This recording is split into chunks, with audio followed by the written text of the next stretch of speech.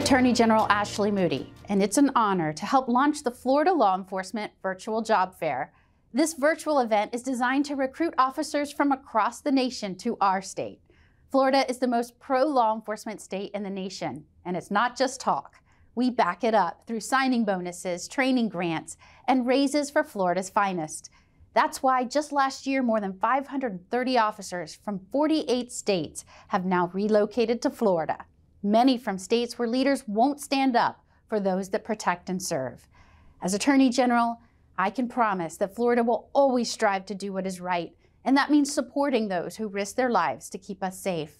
For those who cannot attend the job fair, check out beafloridahero.com, our comprehensive resource with information about law enforcement career opportunities across the state. By supporting our law enforcement heroes and recruiting new officers to the Sunshine State, we are building a stronger, safer Florida.